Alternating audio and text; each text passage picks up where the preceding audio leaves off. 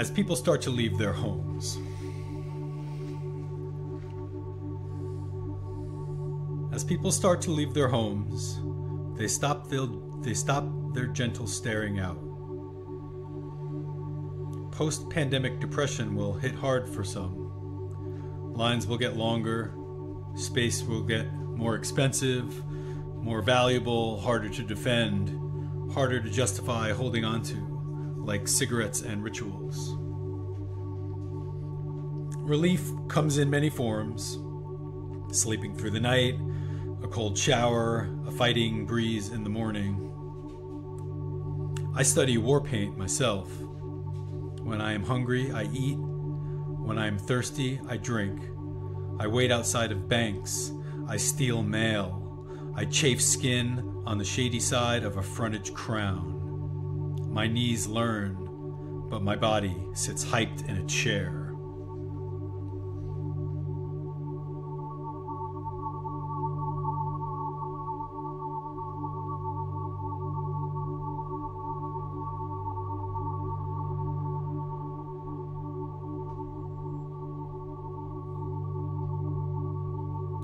Deduction. Deduction gives us answers in the morning, gives us sources for light and sound.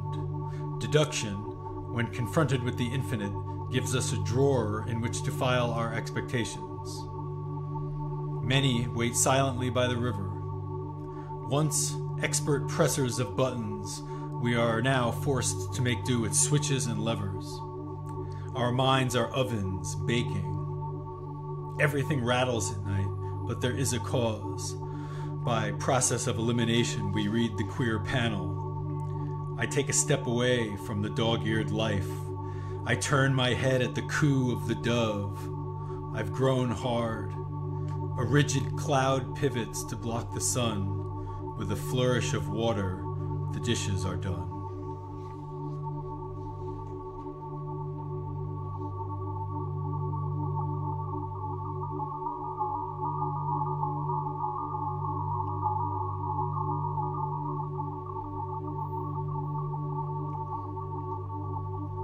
That actually sounds like something.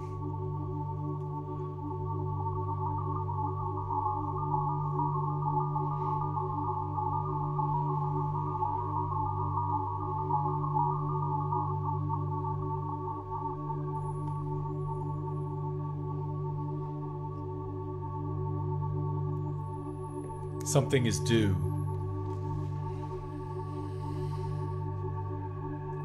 Something is due.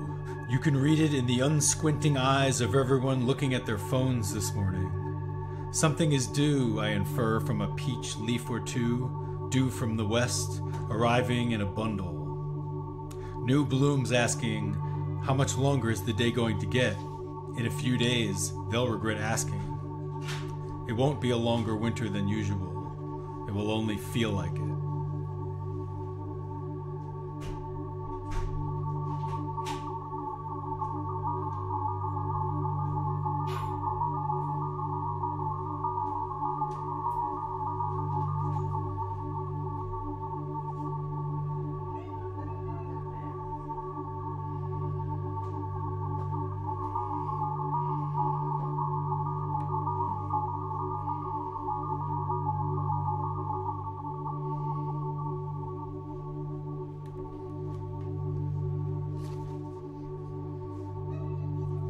The buildings of Astoria.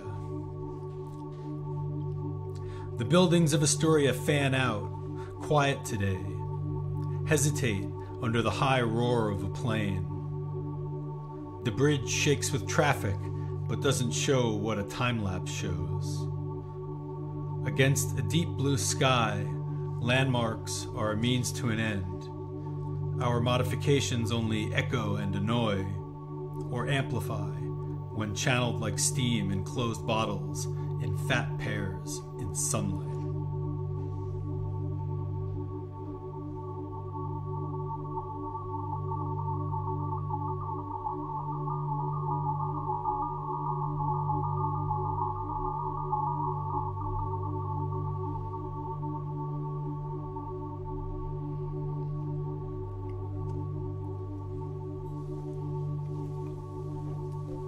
This one's based on a true story. One of the flying kind. One of the flying kind, still, eyes dark windowless rooms, wings in tension hover arched on the molding. A sequence of answered questions it is sculpted, yet it knows not the discussions around it. I'm rusty, it gives me the slip. I tip my cap, turn off the light, and head to the bedroom. At daybreak, having crawled into the window frame, I see some bird has left a gift on the fire escape. One of these 24 maddening chirps within earshot knows too much. The way they spray their chase about is a desire path leading me to the place where I will make sense of it.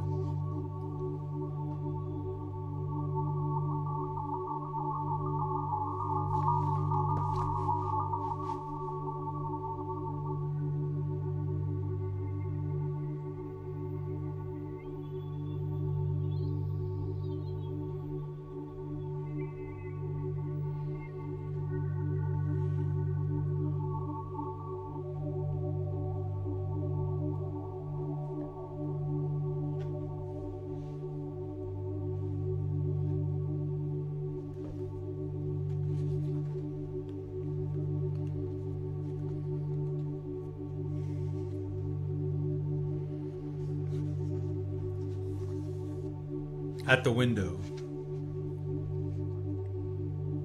At the window in the morning, there's plenty of time to inspect whatever madness has transpired. Over the weekend, air conditioners number 9 and 10 appeared. An unsettling cough slaps against a couple of walls. I bring my blood up to pace, practicing my moments, my progression from dry to keen. Today's the day, the starlings scream.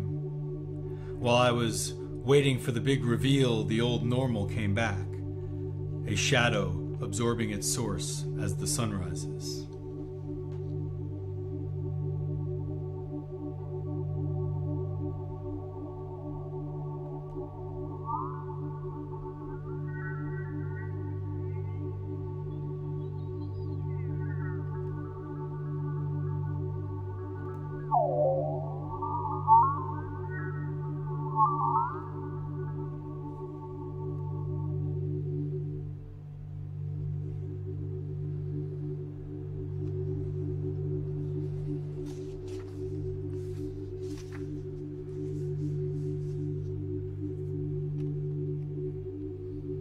So I'm just going to read the last 4 poems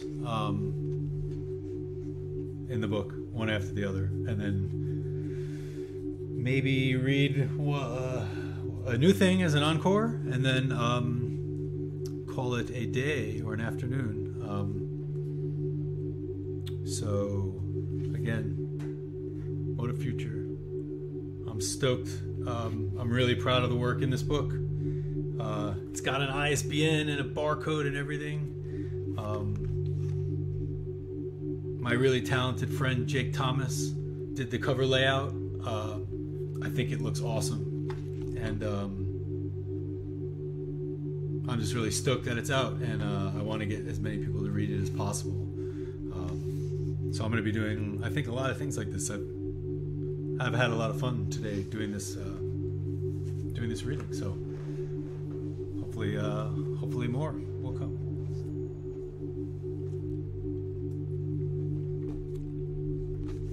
Cresting the solstice. Cresting the solstice, morning offers a gift.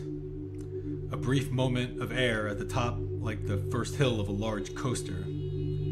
Still weightless on descent, feet rise off the floor. Breathing feels nice, like looking over your shoulder, but everywhere you look, an odd horizon glows. Never to stay with anyone, never to be a photograph. Sharp, but with no discourse. Prepare thee a tightening of the fist, and the love of a cipher clever, nocturnal, and silent. Theory is a border, nothing more. Claw at the daybook like a madman in my robe in this confident broken weather. We feel better today, don't we?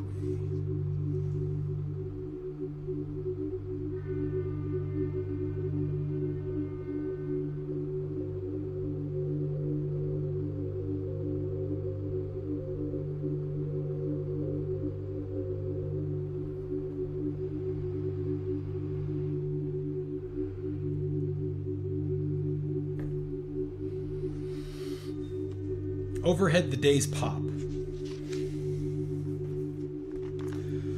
Overhead, the days pop and dissipate. They feather through me. I emerge underfoot in a dusk shower, having circled around. A skillful navigation or a total surrender depends on your perspective, but it's been going on forever. Under the water, in the breath and in the roar of motion, I see abiogenesis as inevitable. Energy in agreement, turning and eventually setting into flares and caretakers of flares. I sit with it for more than 2 seconds. I gasp, the room shakes, the timer dings, the world outside implodes.